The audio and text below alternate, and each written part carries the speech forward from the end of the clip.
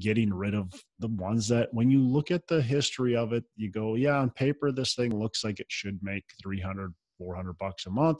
But in reality, it's probably making us, 50 or 100 bucks a month, or maybe not even that.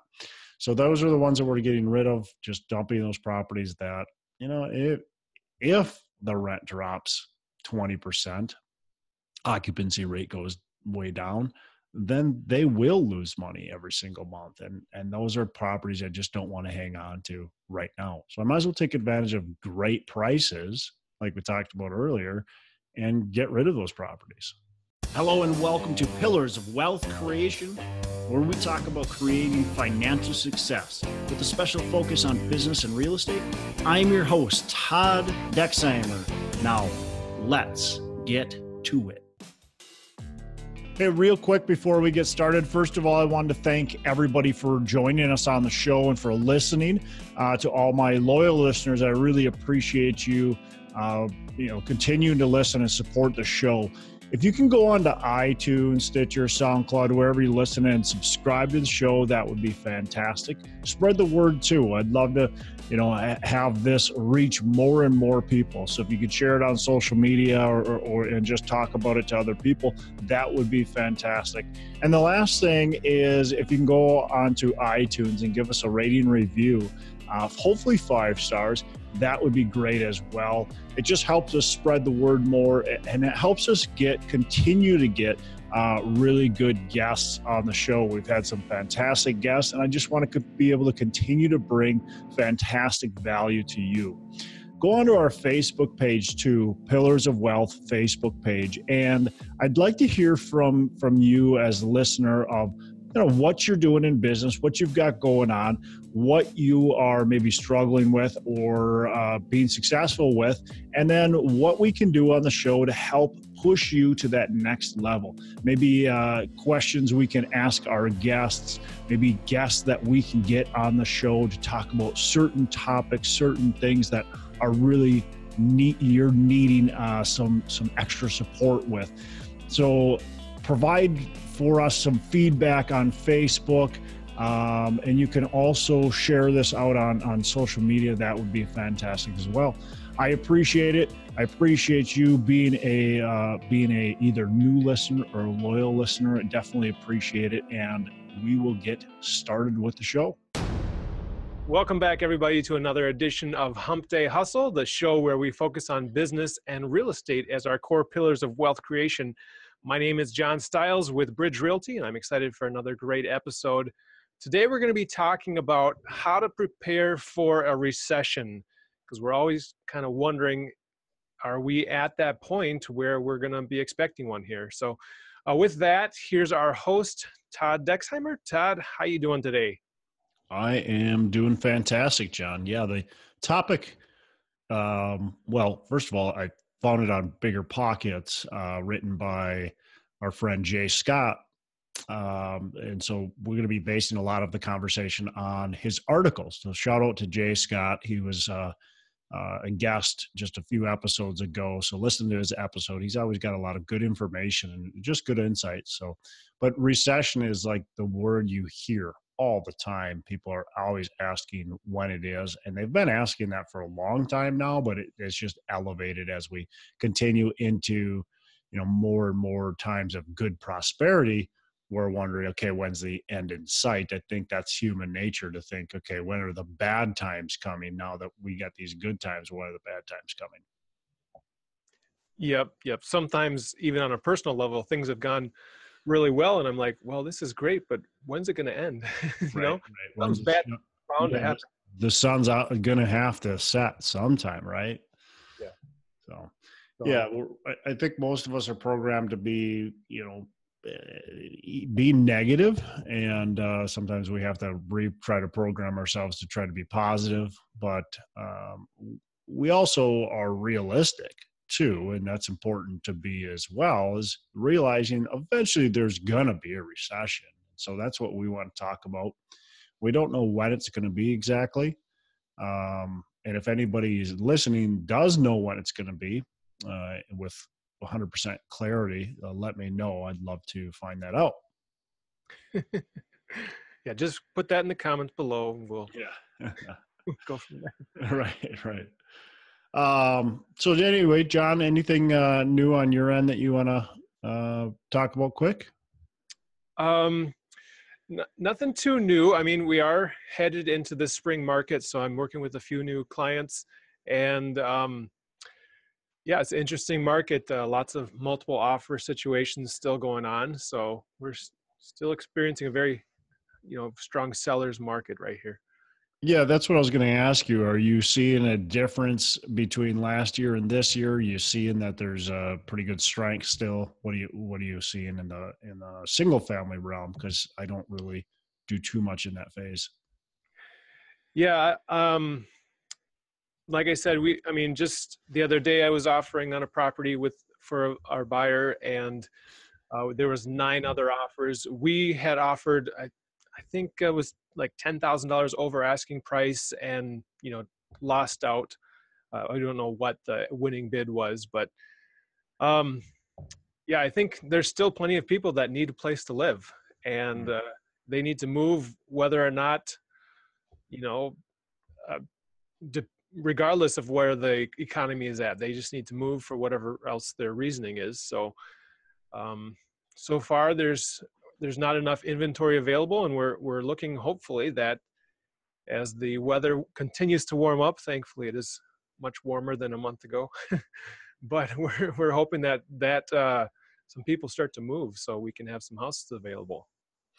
Yeah. So are you seeing that most people that are buying, are they first time home buyers coming from a rental, or are they move up buyers just exchanging houses? What are you seeing as far as the buyer pool? Um, I don't personally have the whole buyer pool here, but but for me, I mean, we've had some move up buyers, and then I work a lot with investors too, so they're Yeah. looking for things like um, properties that would work for home health care. Um, Is that a big thing right now, that home health care thing? I've got somebody that's subleasing one of my properties doing the home health care. Is yeah, there a lot of people doing that? I think so. I think that that's a great way. It's a great business model that there's a lot of money in it, and yeah, I know there was a guru that came into town maybe 6, 8 months ago or maybe it's been longer now, but that taught basically that model. I'm wondering if that's a direct correlation with this home healthcare kind of run up that you're seeing right now. I mean, my main client with that is he's been in it for a while, so he didn't go to the seminar and suddenly decide to do it. But Okay. um, and there's a lot of competition with that. There's only so many houses that will Mm-hmm. work. Preferably you need a single level house with 3 or 4 bedrooms, and Yeah. um, so there's not so many of those houses available. So Yeah, yeah, there's challenges in that as well. Yeah, interesting business model. I've looked a little bit into it, but I haven't really gone, you know, too much. But you can actually make houses, like you said. There's limited houses, but you can actually make a house work for a higher price than a regular rental because your gross income is much higher as well. So sometimes you can. I don't want to say overpay. You still have to have fundamentals working for you, but you can pay higher prices than somebody else that's just going to do market rate rentals. So, yep.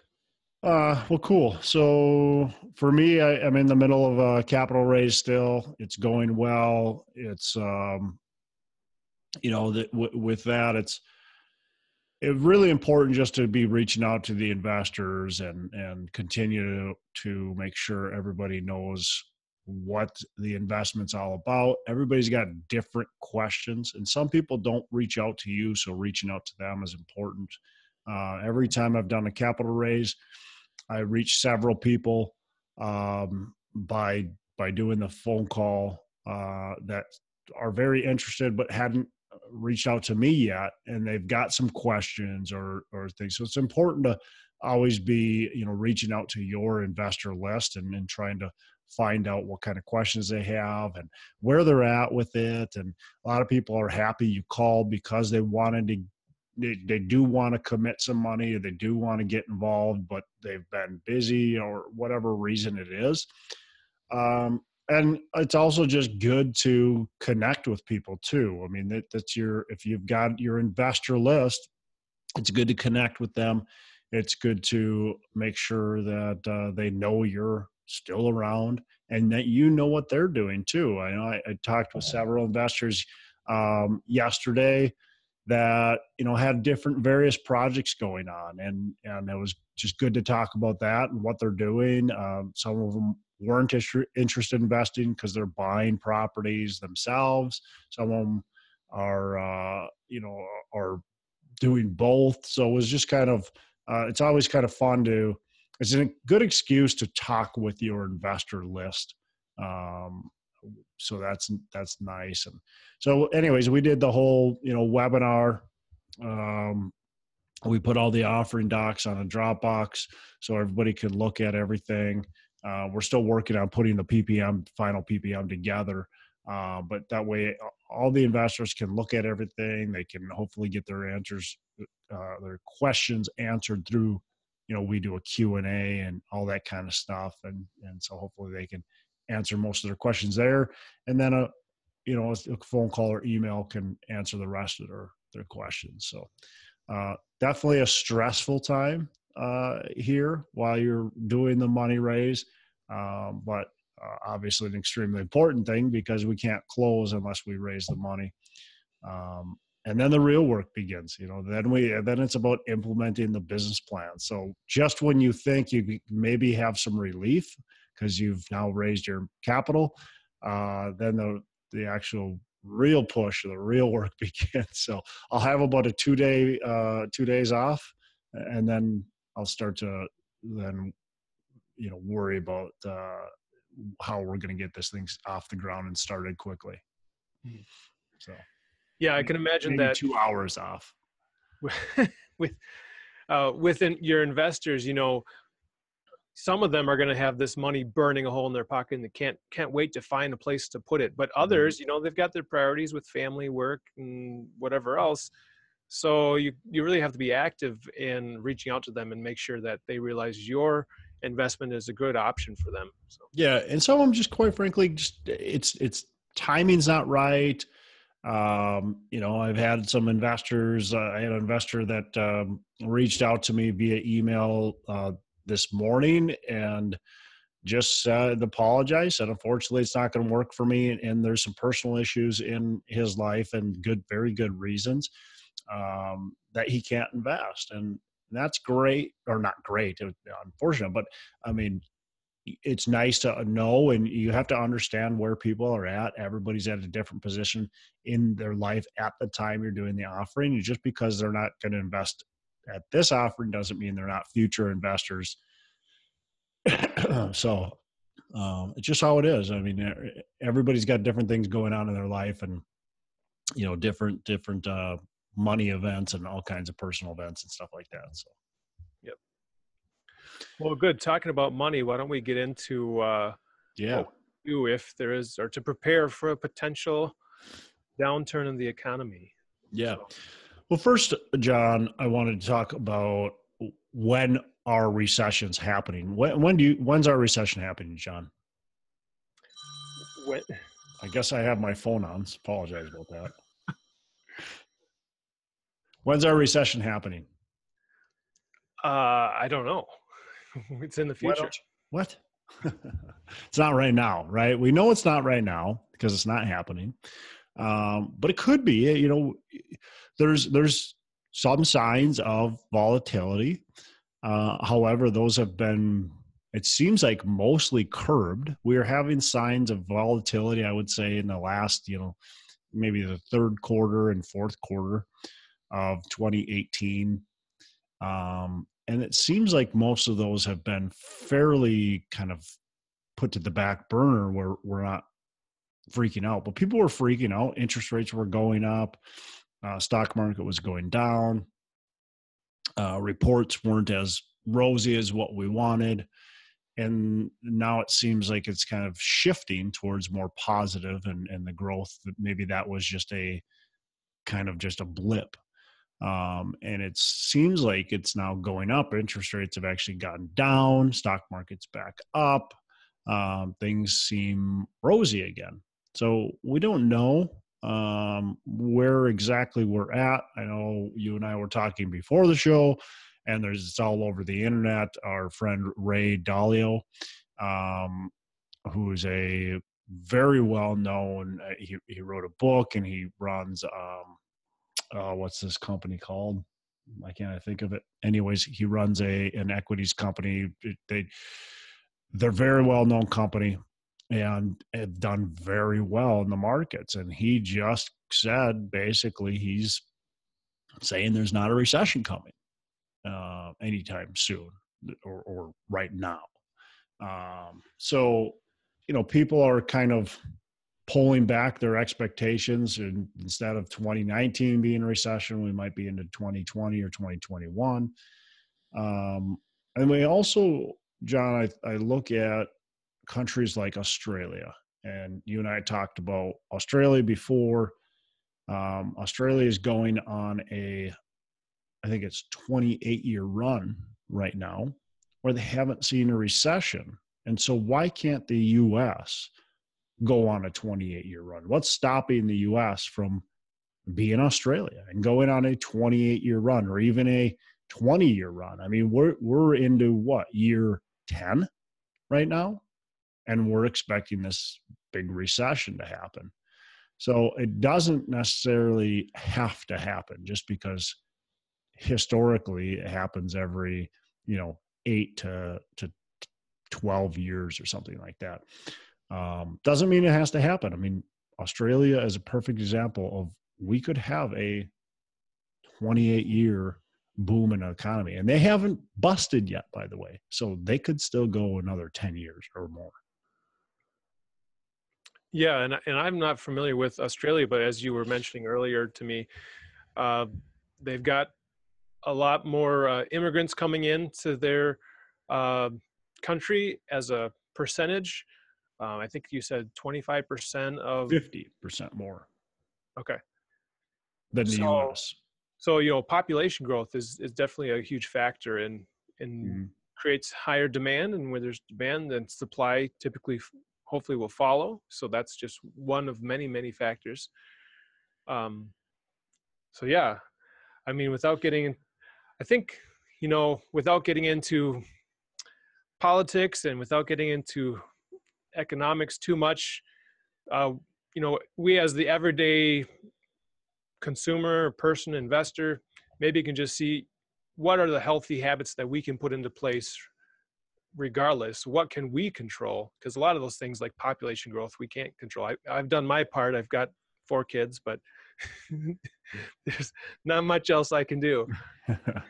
Yeah, keep making babies, right? And that's, if we want to continue to have a economy that's always booming, we just make a bunch of babies and let a bunch of people into our country, and we're going to be good, right? The more people we have, the more consumption we have, more money is being spent. That means the economy is going up. So when we look at the economy and how well it did kind of during that baby boomer era, it did really well. It went up for a long time. And that probably had a direct correlation, was the amount of babies that were being born does help the population. So John, congratulations on 4 kids. Thanks for helping the economy out. I'm sure everybody's happy for that aspect. Yeah. You're welcome. Yeah. But then now you got to start spending more money, because stop being so frugal, would you? Hey, we're going to take a quick break, and I want to mention a few things. First of all, I've been doing some coaching, and I want to continue to kind of expand that slowly and take on a few clients. And up until recently, I didn't really believe in coaching and taking courses and stuff like that. But I recently, or I shouldn't say recently, it's been a few years now, hired a coach and saw immediate results and have been very happy with it, and decided, as my teaching background, I wanted to do some coaching myself and help other people get the results that I was able to achieve. And so if you're at that point where you think that's the spot for you, or maybe you just want to explore if it's right for you, reach out to me. I'd have a free discovery call with you. We want to make sure that it is the right step for you to take. There might be other things that you can do to get success, and coaching might not be it. But let's have that discovery call to find out if that is the step that you need to take. So it can really make a major impact in your business and get you to that next level. The other thing is John Stiles. He's on this show every single week with me on the Hump Day Hustle. And John Stiles is a real estate agent in Minnesota, and he will help you find a good investment property. John is very knowledgeable and can help you find an investment property. It can also help you sell your investment property. So reach out to John Stiles with Bridge Realty and connect with him. He'll also, consult with you and make sure you guys are the right fit. So give him a call if you're in Minnesota. Reach out to him. He'd love to help as well. Back to the show. So anyways, the point is, we don't know when the next recession is happening, but we know eventually a recession will happen. So we want to make sure we're prepared for that. And we don't want to assume the sky is falling and assume it's going to start, the clouds are going to start tomorrow.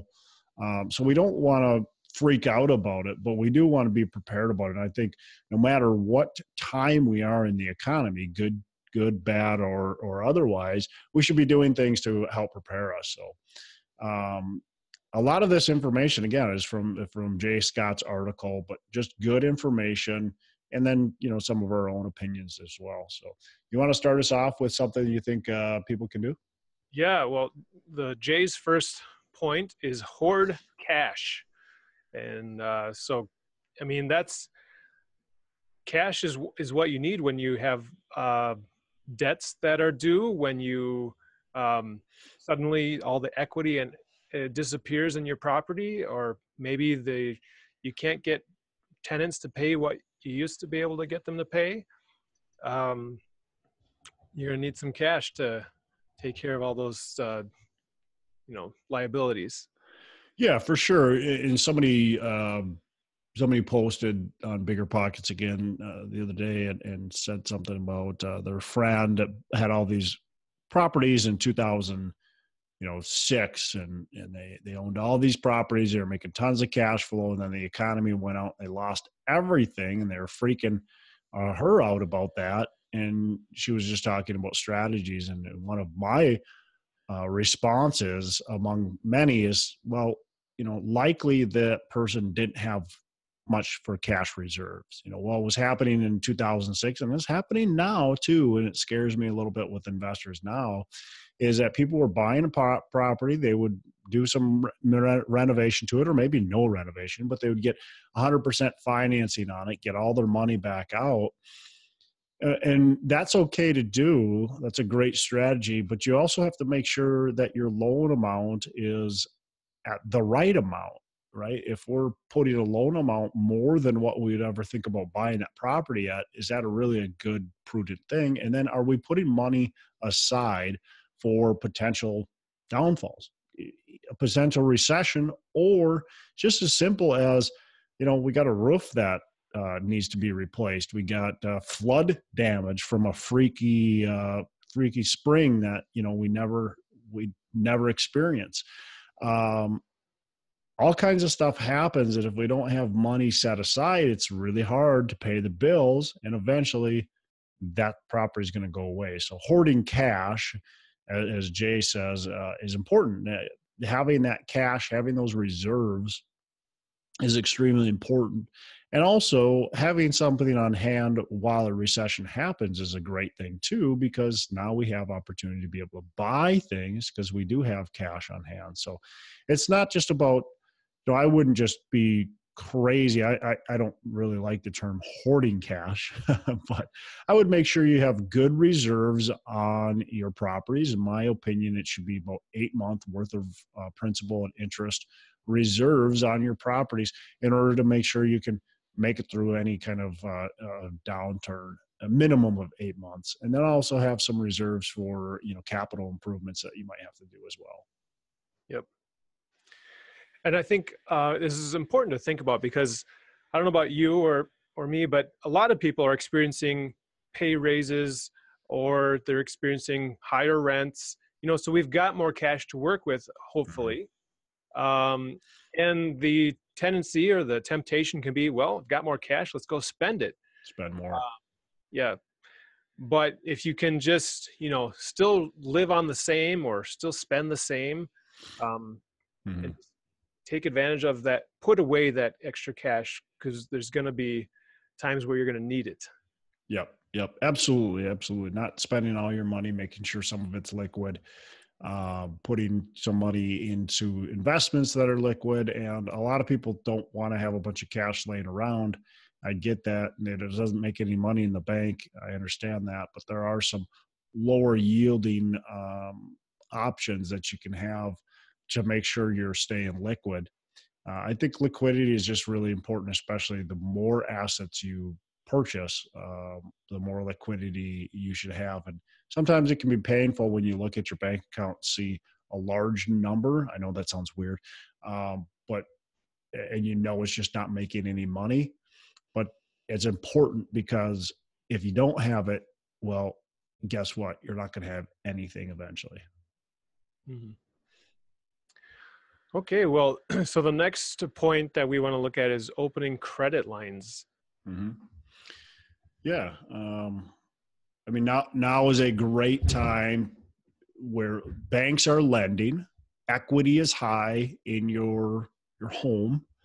And so get some home equity, get some lines of credit to have available. And it doesn't mean you want to take that money and use it. Don't just take it and use it to buy your boat or four-wheeler or cabin or anything like that. You never really have to use it right now, but it's good to have available, because right now it's easy to get. So get that line of credit and let it sit. And that way, when recession does happen, you have that credit line already open and you have that potential to use it. So my advice too is, when you're using a credit line, be very careful and make sure that you understand that it's a line of credit and exactly what it is. The bank could call it due if they need to or want to. So it needs to be something that's flexible. We don't want to use it as a necessarily a down payment on a property that you're never going to get back. You need to make sure you can make your payments on it. You need to make sure that you can be, liquid with it too. Yeah, and like you said, just don't go out and buy something that you don't need, or that's just, don't take your vacation on that credit. But at the same time, banks are more likely to lend to you when you don't need it. So if you wait till, the market goes down and you're in a real bind and you need the money, if you go to your bank, they might not want to give it to you. Yep. It's always good to do when times are good, when the bank is wanting to lend, and when everybody's just basically free with their money. It's always best to do. Again, you don't have to spend it right now, but having it available is, I think, extremely valuable. And it also helps you qualify, for loans. You can show it as proof of funds. So it's a nice tool to have and to use when you're buying real estate. Yep. I know my wife and I were just talking about something similar to this. I mean, we just got our property tax valuation notices for 2020, and we're like, wow, that's what they think it's worth. But then we're like, oh, we've got a lot of money tied up in their equity. Should we pull this out? Is it wise to do? Think of the things that we could do with that money. But but we want to, not stretch ourselves beyond what we should. Mm-hmm. Well, but if you're pulling a line of credit, I think the biggest downfall with the line of credit is your temptation to utilize it when on things you shouldn't utilize it on, use it on, such as stuff that's not making you money. Go taking a vacation, buying a boat. Oh, it's just what I've got. Let's say you can get a line of credit for $80,000. Oh, it's just $3,000, and we can go on a nice vacation. It's not that big of a deal. It's only at 2.5% interest. We can just pay that back.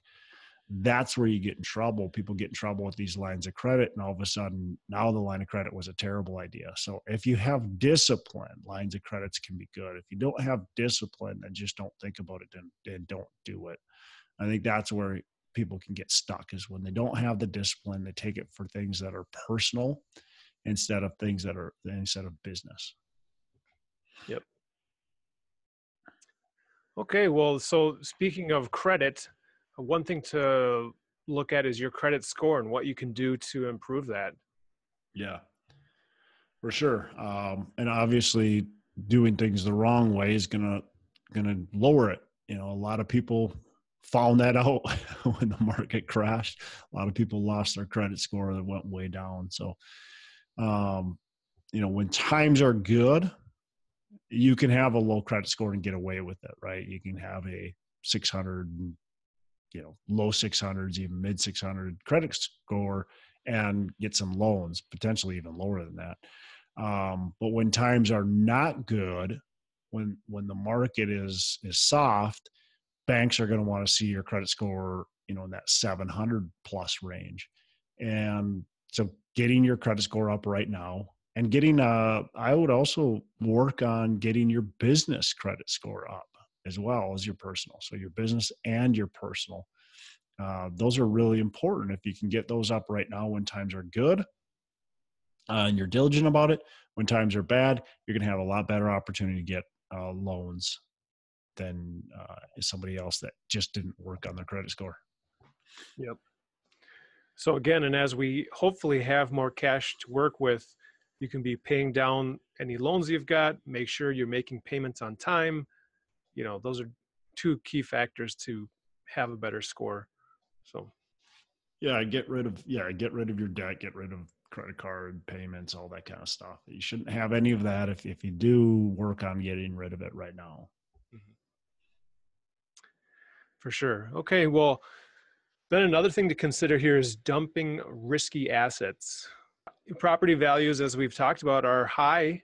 And so there's a lot of buyers looking for properties. And if you're not getting the returns on a property that you'd like to, or it's causing you too much headaches, or, it's in a not that great a part of town that, you'd prefer not to be in, now's a great time to be selling. Call me. Yep. I'll help you. Yeah, call John Stiles with Bridge Realty. No, but I think that's very true. It rings true for me right now. I'm selling off kind of my lowest investments, some of my single family houses that haven't made as much money on a monthly basis as I'd like to see, and are in areas that saw a really big downturn during the last recession. Those are the ones I'm selling off right now. I'm trying not to sell everything, but I do want to sell a few properties that I think are my bottom, 20%. I'm still keeping the majority, but getting rid of the ones that, when you look at the history of it, you go, yeah, on paper, this thing looks like it should make $300, $400 a month. But in reality, it's probably making us, 50 or $100 a month, or maybe not even that. So those are the ones that we're getting rid of, just dumping those properties that, if the rent drops 20%, occupancy rate goes way down, then they will lose money every single month. And those are properties I just don't want to hang on to right now. So I might as well take advantage of great prices, like we talked about earlier, and get rid of those properties. Yeah. And when the market drops, those are going to be ones that'll be hard to sell, or at least sell at the price, the value you'd like to get. Yep. Yep. Some neighborhoods, some markets just keep and retain their value. I've got properties that are near the private colleges, and those just maintain value. They might go down a little bit, but not much. That's very high demand area, whether it's a recession or not. Those properties I want to keep, right? Because they make good cash flow and they're in good areas. But the properties that are, maybe a little bit less cash flow and are areas that just see a lot more downturn. Those are the ones I want to get rid of. And I don't have anything in like terrible areas, but still, you got to kind of just look at the whole scope of your portfolio. Yep. Okay, so another one is if you have any short-term debt. So this would be a lot to do with commercial loans, multifamily loans. And if it's coming close to the end of your term, now is a great time to restructure that, refinance, make sure you get something locked in that's gonna, hold you out for a while. Yeah. I mean, let's just say you've got a loan right now that's coming due in the next year and a half. And a recession does happen in that time. What are your options? And you've got to kind of look at that. How are you leveraged? If you're leveraged at 40% or, whatever, something like that, you're going to have a lot of options. But if you're leveraged fairly high, first of all, it might be good to sell it. Second of all, it might, if you decide, well, I do want to keep this property, well, then get new debt on it for as long of a term as possible. Call a lot of banks. For me, I did some refinancing about 2 years ago, I suppose now, and I refinanced quite a few properties, and I called around banks, and I found a bank that was willing to, and that was very, very hesitant, but I pushed for it. They're willing to put 10-year fixed debt on my, 1 to 4 family properties. And that's fairly rare in the Twin Cities, at least. Most of them are 5 years. I also pushed and found a few banks on some other duplexes out of state that were willing to do 7 years. So as long as we can possibly push that out, the better. My 10-year stuff, that's going to be fantastic. For 10 years, it's locked in at low interest rates. I don't have to worry about it. I'm paying down good amount of principal. Restructuring it in 10 more years should be fairly easy. Even if interest rates are quite a bit up, I'm going to have a lot of equity built on those properties because I'm paying down a lot of principal for the next 10 years. Yeah, that's great. I mean, you don't want to be over leveraged, and so definitely take advantage of the lower rates now. Even though, rates have been going up, but they've been, they're really still low right now. They're so low, it's so ridiculous. And we might say, well, yeah, but my current loan is not due for 6 months or a year, and it's at 4%, and now I'm going to be paying 4.8%. It's like, well, you know what? It's still really low. You might want to consider taking those steps to get it done right now. Mm-hmm. Yeah, that's all. Okay, so the last one we wanted to cover here is don't chase losses. Yeah. So I think for me, I've seen this, and this has been my philosophy throughout when I was doing flipping. And even on rentals, you can say the same thing. Eventually we've already talked about, eventually it's time to sell. But what I've seen in flipping, and I bought a personal house that my wife and I lived in and flipped while we were living in it. This was several years ago. I think we bought it in 2013, I believe. Anyways, no, maybe it was even before that. Anyways, the timing doesn't matter. But what happened is this guy bought this property in 2003, bought it, renovated it, took way too long to renovate it, took over a year, finally put it on the market, and I believe it was 2004, and put it on the market for too much money. So he did a terrible job rehabbing it. That's maybe besides the point, but he spent too much money on that. And then B, he put it on the market for too much money. He was trying to chase the market up. And as the market continued to raise, he would continue to raise his price. So he continually raised his price just over market, thinking that, he wanted to get his losses, of course, out of it. He wanted to make money. I don't know exactly what his philosophy is. I never asked him, but eventually in 2006, as we all know, the market took a dive and he had to start lowering his prices. Well, he was always behind the market on lowering his prices. He was never where the market was. Again, so he raised, he was always too high. He lowered, he was still too high as the market went down. So he's chasing the market all the time, but never was catching it. Finally, in whatever year we bought it, 11, 12, 13, somewhere around there. I have to do the math. I think so. It would have been about 11. So finally in 2011, we bought the property for $100,000. He paid more than that in 2003 when he bought it. Plus he put money into it. So I don't know exact amount of money he put into it, but I would imagine he was all in for at least $150,000 minimum, probably closer to $200,000. Plus he had the holding cost of all those years and he had a loan on the property. So he had that cost as well. So I would imagine the guy lost a lot of money because he was chasing losses the whole time.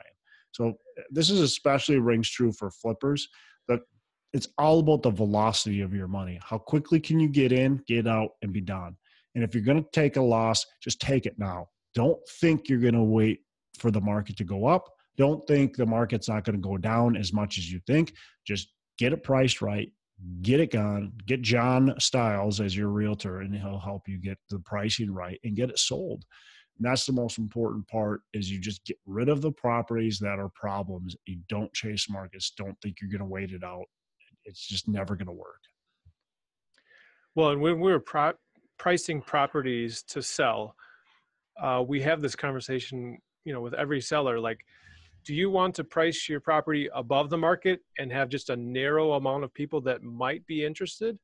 Or do you want to price it at or below the market and cast a wide net, and then potentially cause some competition and some, scarcity, and then what if, and then suddenly have got multiple offers? So, yep. Flippers that get in trouble, and real estate investors in general, that get in trouble. This is the same as rental property owners, is people who think that they're giving away too much profit, and they're worried about that, and they're paranoid about that. That's people that are getting in trouble. Give away a little profit.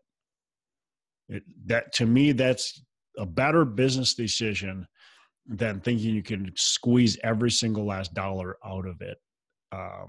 Greed is always going to get you into trouble, where I would rather go, okay, market comp says this thing should sell for 200,000. I'm going to list it for, 195.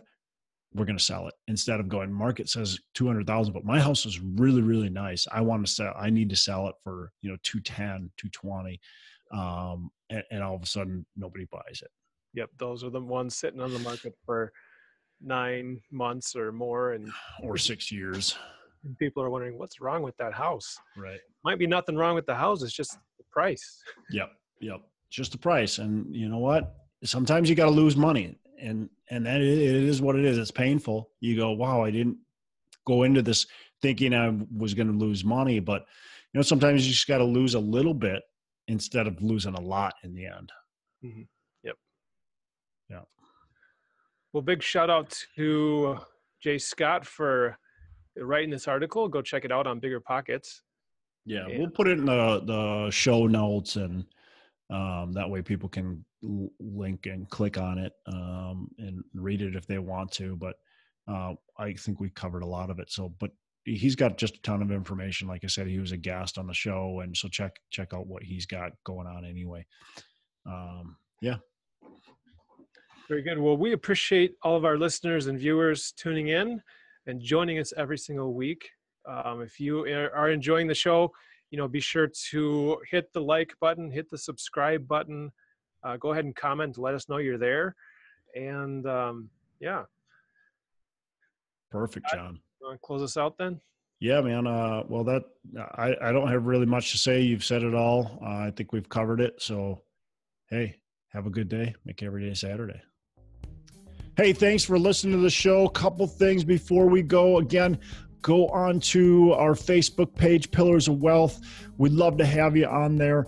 Go on to iTunes, give us a rating and review, and subscribe to the show. Also, don't forget, reach out to me if you want any help with potentially growing your business, and reach out to John Stiles to help you buy or sell real estate. Thanks for listening. We appreciate it. Have a fantastic the rest of the day. And as I say, make every day a Saturday.